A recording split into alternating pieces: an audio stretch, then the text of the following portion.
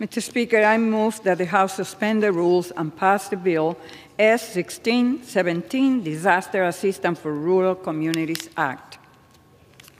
The clerk will report the title of the bill.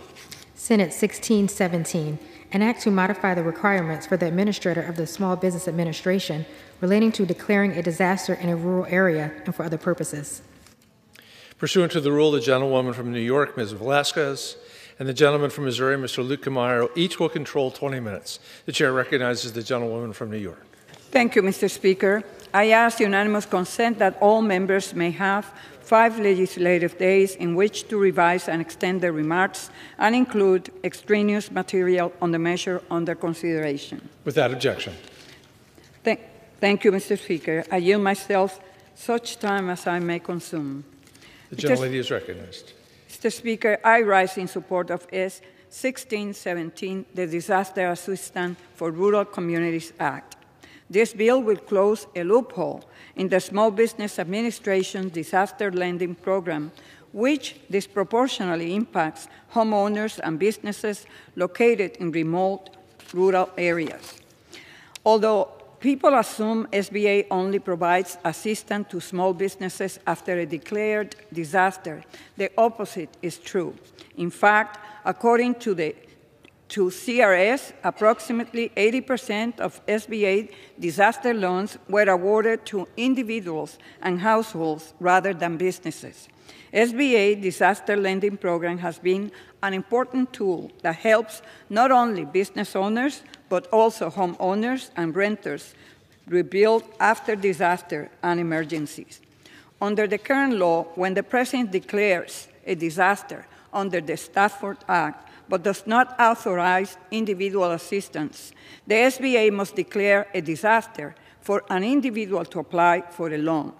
Yet, for SBA to declare a disaster, a minimum amount of physical damage must be sustained by a certain number of homes and businesses in a county or smaller political subdivision. This policy hurts remote rural areas because SBA cannot declare a disaster if a minimum number of homes or businesses aren't damaged or destroyed. This outdated policy is hurting some of our most vulnerable citizens. We must close this loophole, especially as major disasters become more prevalent and destructive due to climate change. In 2021, the United States experienced 20 separate billion-dollar weather and climate disasters, which caused $145 billion in damage. This bill addresses this issue by allowing SBA to declare a disaster in any rural area in which a major disaster has been declared by the President, but individual assistance hasn't been authorized under the Stafford Act. It is critical that SBA disaster lending programs be available to all individuals, no matter where they reside or where they operate their business. I thank Senators Rich, Shaheen, Hassan, Kennedy, and Brown for their leadership on this important measure. And I would like to also thank Mr. Golden, who introduced a companion bill on this House side. I urge all members to vote yes and reserve the balance of my time. The gentlelady reserves. The chair recognizes the gentleman from Missouri. Thank you, Mr. Speaker. I yield myself as much time as I may consume. The gentleman has the floor. And I rise in support of S-1617, the Disaster Assistance for Rural Communities Act. Whether it's a hurricane, tornado, fire, or flood, we're all too familiar with the natural disaster's devastating impact on our communities and constituents. Following a disaster, the SBA provides valuable services and loans to businesses and homes affected. Due to the rural areas being sparsely populated, they are often outliers when it comes to disaster assistance. This important legislation corrects this unintended consequence by creating a rural category for SBA-declared disasters. Additionally, the legislation requires the Government Accountability Office, GAO, to report on how rural areas are specifically impacted by disasters, and the legislation requires the SBA to annually report on all rural disaster declarations. Small businesses are the lifeblood of the economy in rural communities, and we must ensure that they have the ability to receive SBA assistance when a disaster strikes. I'd like to thank my Senate colleagues for their support for rural communities and their work on this legislation. S-1617 passed the Senate in September, and I urge my colleagues to support it. With that, Mr. Speaker, I reserve the balance of my time. The gentleman reserves. The chair will receive a message. Mr. Speaker, messages from the Senate.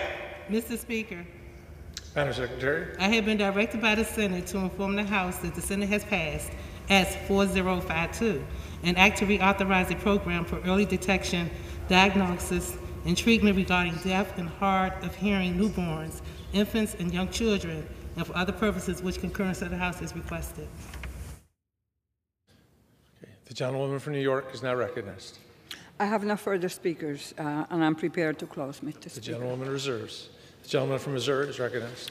Thank you, Mr. Speaker. I have no further speakers either, and I am prepared to close as well. The gentleman has the floor. Thank you, Mr. Speaker.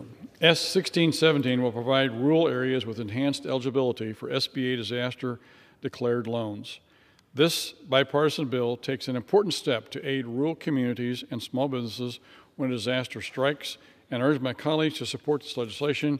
With that, Mr. Speaker, I yield back the balance of my time. The gentleman yields back the balance of his time. The chair recognizes the gentleman from New York. Thank you, Mr. Speaker. This legislation to update SBA policy to provide assistance to homeowners and businesses in remote rural areas is long overdue. Individuals affected by natural disasters need SBA assistance now more than ever, particularly with the threat of major disaster due to climate change. A business location shouldn't determine their eligibility for aid in the wake of a natural disaster. Simply put, it is not fair for SBA loans to be available for individuals impacted by a tornado or flood in an urban area, but not a remote rural area just because the number of properties damaged by the disaster didn't meet an arbitrary threshold. The SBA's disaster lending program has been an essential tool helping people get back on their feet after a disaster, and the program should be available to help as many people as possible. I want to thank Ranking Member Mr. Luetkemeyer for working with me to get this bill passed today. In the 117th Congress, Representative Luetkemeyer joined the committee as the ranking member, and while we may not have always seen eye to eye, we were able to set aside our differences to bring more than 20 bipartisan bills to the floor, including legislation to extend the statute of limitations for fraud cases involving PPP and COVID IRO. The spirit of bipartisanship has always been central to the day-to-day operations of the committee. I look forward to continuing this tradition. American small businesses deserve nothing less. I would like to once again thank the members of the committee and their staff who have worked tirelessly through this Congress to aid small business owners and entrepreneurs throughout the country. I am incredibly proud of all the work our committee has done to support small businesses when they need it the most. I urge my colleagues to vote yes on S-1617, and I yield back the balance of my time. The gentlewoman yields back the balance of her time. The question is, will the House suspend the rules and pass Senate 1617? Those in favor, please say aye. Those opposed, no. In the opinion of the chair, 2/3 being in the affirmative, for what purpose?